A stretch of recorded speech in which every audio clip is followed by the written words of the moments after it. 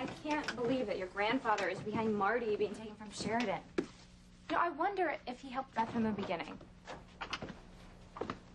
It wouldn't surprise me. Is that all you can say? Yeah, what do you want me to do?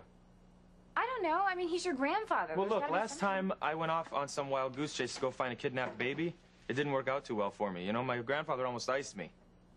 So what, now you're afraid to go up against him? I'm not afraid to go up against him. I'm just being a realist. I think you're scared. Really?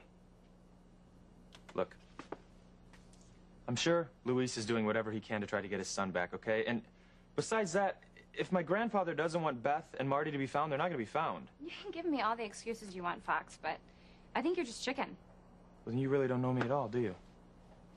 Besides, I can't go out there looking for some kid. I got to stay here. My boy's suffering from a bad case of colic. I can't go running off. Typical Crane. Only concerned about you and yours. Nobody else. Well, that's rich coming from you. 'Cause you're not selfish at all, are you? You know, for a minute there, I thought you were all right. I guess I was wrong. Oh, well. Have a nice life. Good riddance.